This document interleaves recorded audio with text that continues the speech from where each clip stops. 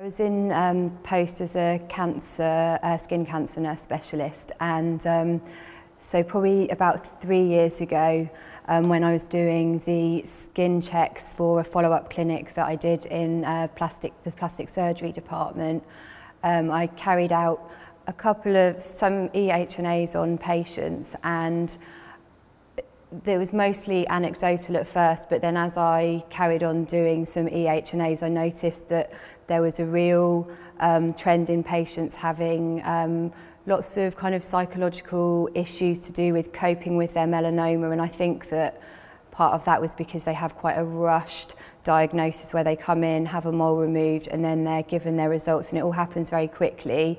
Then they have further surgery, and then they're in follow-up before they know it, and then kind of expected to get on with it and move on, and they're coming back to 3 monthly skin checks, and that increases their levels of anxiety. And I felt that there was something missing for this group of patients, and I kind of had a vision to do something, but I didn't really know what that looked like. So I thought I'll just chat to some patients in clinic, which I did quite informally, and then decided that I needed to do something a bit more formal. So I set up a focus group, which was, I wasn't involved in the focus group directly because I wanted patients to be able to be open and honest about what they wanted.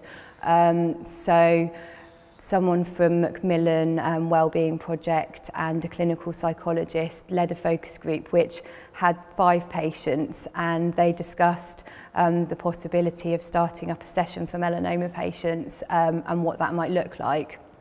But actually quite a few of the patients had been in follow-up for a few years, so they felt that there probably wasn't something that needed to be done, which I wasn't quite sure about. So I ended up developing a questionnaire, and the questionnaire was carried out over a year for patients in follow-up who were more sort of 3 to 6 months post-treatment or surgery. And so we did 55 questionnaires, and the question that was mainly asked was, would you attend a one-off educational session? So I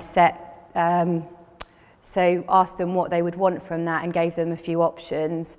So out of the 55 patients that were asked, 44 said that they would like to attend something, and 11 said they wouldn't like something. And the 3 main things that they wanted further information on was how to prevent further skin cancers, how to check for their own moles and lymph nodes, and also coping with the psychological impact of melanoma. So we looked at the questionnaires, looked at the feedback. There was sort of more detail in them than that. And then Kate joined the team, my colleague, so I was on my own in that post.